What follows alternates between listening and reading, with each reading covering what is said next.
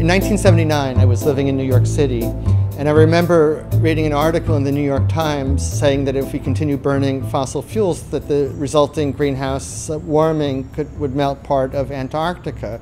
And I wondered whether,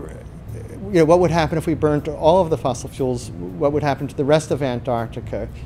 And this is really the question that got me into climate science, and I never had the tools to address this question until I teamed up with Ricarda Winkelmann and Anders Leverman of PIC, and also Andy Ridgewell of UC Riverside. And we ran a collection of climate, carbon, and ice sheet models to see what would happen if we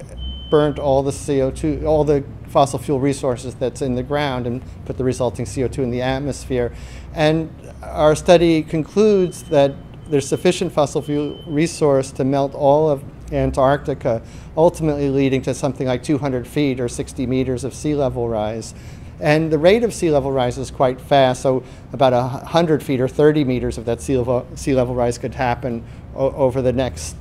1,000 years, which would be a rate of sea level rise exceeding an inch or a few centimeters each year.